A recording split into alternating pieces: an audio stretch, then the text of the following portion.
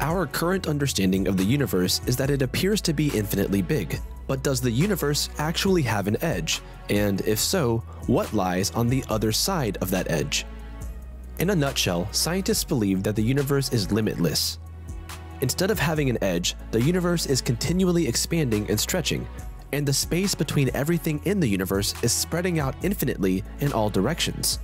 And so, galaxies are moving away even further from all the other galaxies. Physicists Stephen Hawking and James Hartle proposed the no-boundary proposal, where they stated that the universe does not have a boundary. To simplify this, think of planet Earth, which doesn't have an edge. If you travel from the North Pole, the term north loses its meaning because your location is relative. The same thing happened with the Big Bang. If you travel back in time to the moment the Big Bang happened, time becomes obsolete. This is because each moment in the history of the universe is a time point with its own history and future. In other words, the no-boundary proposal treats the universe as if it doesn't have a point of origin. In order to understand all of this, we need to go back all the way to the beginning, the Big Bang. So far, most astronomers use the theory of the Big Bang to explain how the universe began, but the Big Bang wasn't similar to a bomb detonating and filling the space with debris. Instead, the Big Bang happened everywhere in the universe at the same time.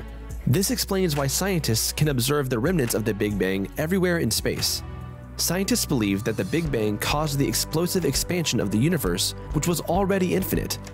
So the Big Bang made it even more infinite. Now that we know more about the Big Bang, how did the scientists conclude that the universe does not have an edge? There are two main arguments for this conclusion. The first argument is that the universe is flat and uniform on the cosmic scale. This means that the universe does not warp around itself like a sphere. If it did, it would mean that if you traveled far enough in a straight line, you would end up back at your starting point. A great concentration of mass is needed to produce space-time curvature. If we average all the moons, planets, stars, and galaxies in the universe in order to get a large-scale expression for the mass distribution of the universe, we will find it to be constant.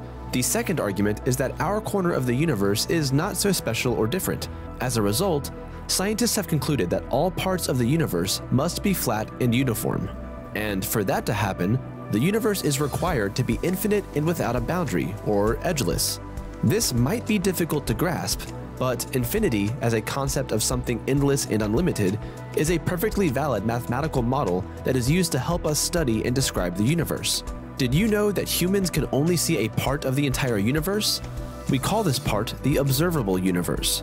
Many galaxies in the universe are simply so far away that the light they emit did not have enough time yet to reach the Earth. As the universe is continually expanding, the space holding these galaxies is expanding away from Earth at a speed faster than light.